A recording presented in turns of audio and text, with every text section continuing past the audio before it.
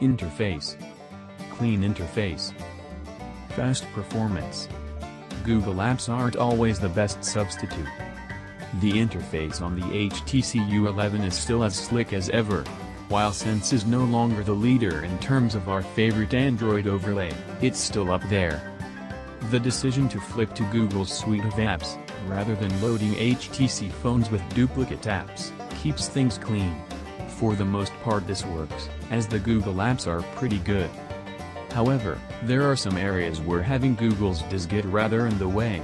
For instance, Google Photos still feels like it would rather always have an internet connection, and doesn't show all your pictures instantly, instead asking you to choose which folders to display. If you take a screenshot, you expect to be able to see it in the gallery, and while it's easy enough to find, it doesn't feel intuitive. And that should be the primary metric when deciding on a user interface. It's interesting to note that moving to the HTC U11 from the Samsung Galaxy S8 Plus has shown how slick the slide-up motion on Samsung's phone is.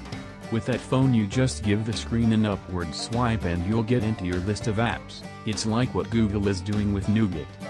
HTC's stuck with the older version of the user interface, and it doesn't feel as advanced.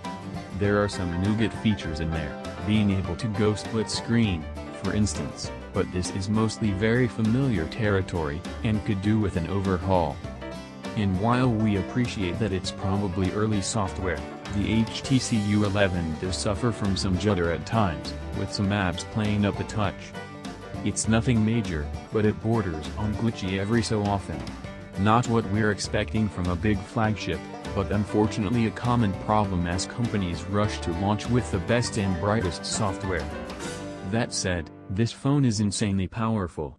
With the Snapdragon 835 CPU on there, along with 4GB of RAM, everything generally whipped along pretty quickly, and the Geekbench score of 6,312 is up there with the very best at the moment, the benchmarking app plotting the raw power offered by the HTC U11.